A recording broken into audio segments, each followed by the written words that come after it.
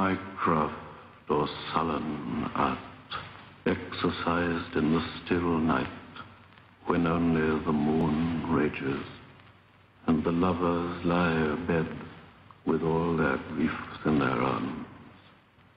I labor by singing light, not for ambition or bread, or the strut and trade of charms on the ivory stages, but for the common wages of their most secret heart.